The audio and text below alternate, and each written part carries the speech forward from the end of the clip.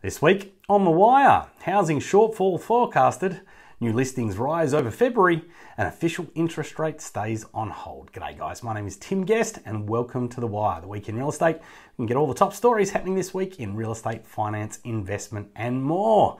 Kicking us off this week with our top story, housing shortfall forecasted.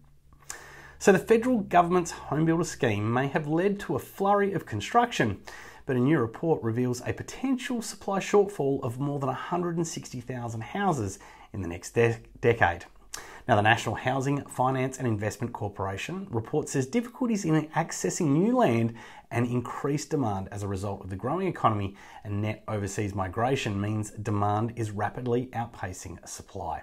It says state governments need to boost housing supply and identifies particular constraints in Sydney and southeast Queensland.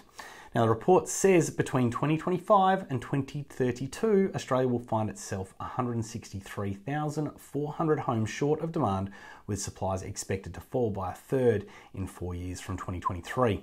Now, National Housing Finance and Investment Corporation Chief Executive Nathan Dalbon says it had been a remarkable 18 months for Australia's housing markets, with the largest population shock in a century.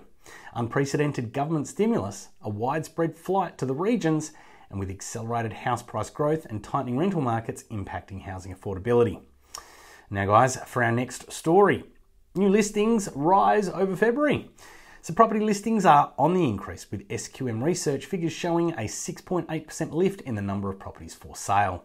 Now nationally, residential property listings hit 214,500 in February, up from just over 200,000 in January.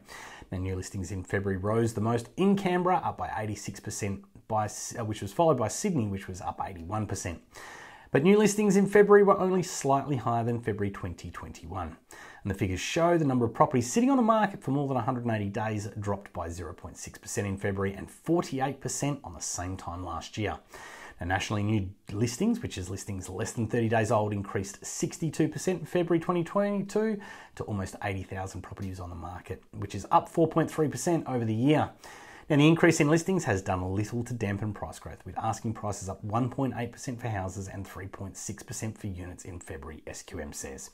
Now, in the past 12 months, asking prices for houses have increased 22.5% and units 13.6%. Now, guys, time for our final story of the week. Official interest rate stays on hold. So despite constant media speculation of a rise, the Reserve Bank of Australia has kept the official cash rate on hold at 0.1% for another month. Now, David Zammit of Mortgage Choice says although there was not enough wage growth to support a rise in March, strong economic conditions suggest there is potential for an interest rate rise later in the year. Now, some banks have already started to increase fixed rates independently. And Zammit says Mortgage Choice monthly home loan approval data reveals demand for fixed rate mortgages dropped to its lowest level in 5 months in February, with only 26% of borrowers opting to fix part or all of their mortgage compared to 43% in September 2021. Now, Australian National University economics professor Warwick McKibben had expected several rate rises this year, but says that was before the war started in Ukraine. I think the RBA will now sit on their hands longer than they otherwise would, McKibben says. Well, guys, they are the top stories happening this week. Now, please don't forget to like, comment, and share this video, and follow or subscribe wherever you're seeing this. Have a great week, and remember, guys, there's only one thing in life that makes a difference. That's action. Thanks a lot. Bye for now.